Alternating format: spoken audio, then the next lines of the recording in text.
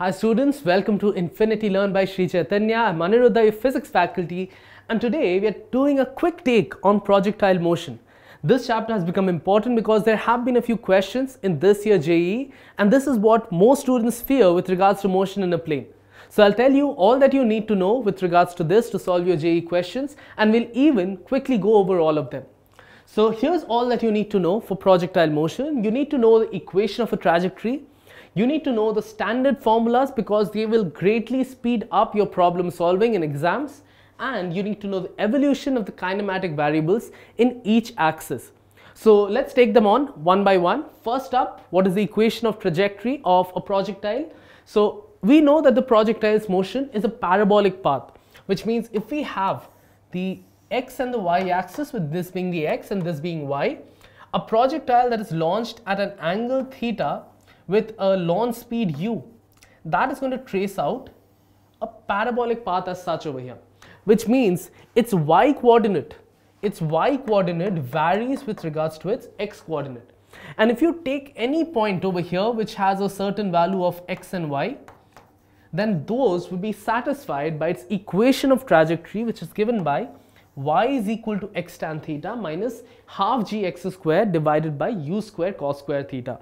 This has a nice ring to it, which means if you say it 2-3 times, it will get stuck in your head. So that's the best way to do it. Don't just write it down. Say it a few times, you'll see it will come very naturally to you. So that is the equation of trajectory. Based on this, why is this equation useful? Because you might be given questions where they tell you that what is the position or how far has the projectile traveled when it is at a height given by a certain value of y naught. Then if you know that this is the value of y naught from the graph, you know the distance traveled will either be this or it's this. Generally, since they tell you about how it lands on a surface, it is generally given by this value, so you can get this x naught. The way to get that, put y naught here, solve it, you'll get a quadratic equation of x because x is given here as a quadratic equation. You'll get that. You'll get two values of x. One would be for this point and another would be for this point over here. This x naught 1, this would be x naught 2. So that is where the equation of trajectory is important. You can even do it the other ways, but this will again speed up the entire process. Let's look at the next thing that you need to know, which are the standard relations, which means for the regular projectile, where the regular projectile you start from ground level and it lands at the ground level, you have the important quantities, which is the time of flight, which is given by 2u sine theta by g. Again, launch speed is u and the angle of launch is theta. Then you have the time of flight, that is the total time it takes to move up and land down here, as 2u sine theta by g. Important point to note, only depends on the vertical component u sine theta, does not depend at all on the horizontal component. Next is the horizontal range, which is how far the projectile moved. This is the horizontal range, r, given by u square sine 2 theta by g. What is the point here? Depends on both things, even though over here you see that ux into t, so it only depends on the horizontal speed, but because it depends on the time of flight, that is why it also depends on the vertical speed. So that over here, second point to note, it has sine 2 theta, which means the maximum range happens at theta equal to 45 degree, where 2 theta makes it 90 degree. So maximum range would be u square by g. Next up, we have the maximum height, which is h over here. This is capital H, and that is given by u square sine square theta divided by 2g. Again, this depends only on the vertical component of the velocity because it's just u square sine square theta by g, which is u sine theta whole square. This again, as we learn about kinematic variables, depends directly on the single dimensional motion. Both of these, this depends on the two-dimensional part. Next is the resultant velocity, which is v cos alpha is equal to u cos theta. What do v and cos alpha mean? Say they tell you at any point you have what is the v is in this direction. Remember, the speed changes, you launch it at u, but at any random point the speed might be different.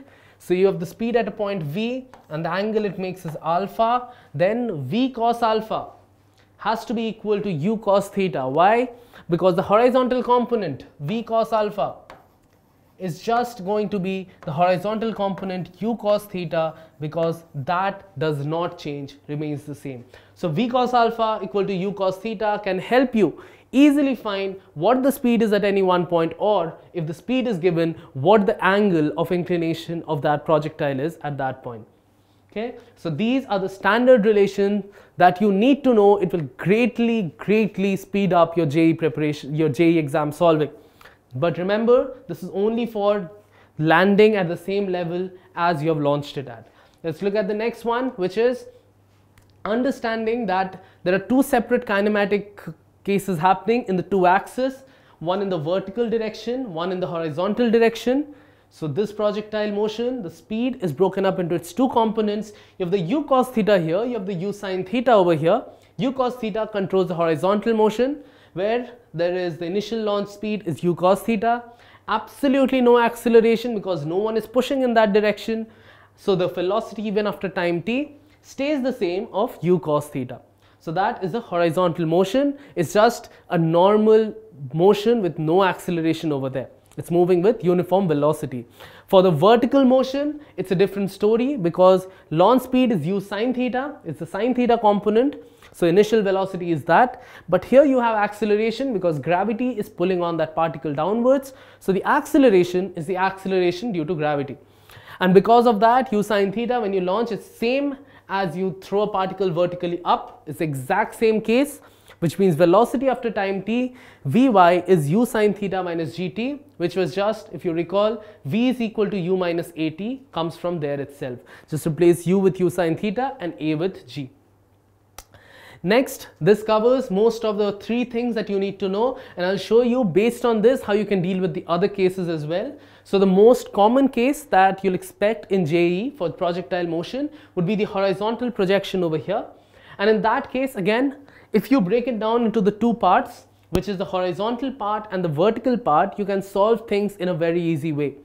Because the horizontal, when you launch it horizontally, the horizontal speed ux is equal to v0, the speed with which you launch it, and that does not change because there is no acceleration in that direction. So it keeps moving at that speed. In the vertical direction, now if you look at it, in the vertical direction it's just like free fall. You'd let it go from rest, which means uy at the starting point is equal to 0, and from then on you let it accelerate. You deal with it from then on in the same way as you would do with free fall. You'll get the time of flight, same relation as the time of flight for a free fall dropped from a height h, and horizontal range would just be then the velocity vx into t, which is just v0. Put this t in here. So just understanding these two separate motions will help you move forward. Next up, if you want to find the velocity with which it hits the ground, then vx remains the same, v0, but vy is given by minus gt, again free fall, same relation. So you get it over here, root over of 2gh. And since you're finding the resultant, you have one in the horizontal, one in the vertical. So square them up, add them up and put them under a root, and you have the actual velocity. So the best way to deal with projectile motion is to deal with them as independent variables. Be comfortable with motion in a straight line, and you will be comfortable with projectile motion as well. Thank you so much for watching. I'll catch you in the next one with some other topic.